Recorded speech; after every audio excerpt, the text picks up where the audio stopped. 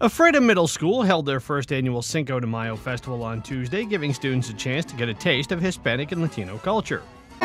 Students took part in decorating little skull cakes, a limbo contest, and of course, try to crack open the piñata. Ephrata Middle School Spanish teacher Jamie Jasmine talked about how her students came up with the idea for the celebration. Well, we have a Spanish class for fun, and so the kids wanted to have a Cinco de Mayo celebration and help all of our community and all the kids in our school celebrate some of the Hispanic traditions.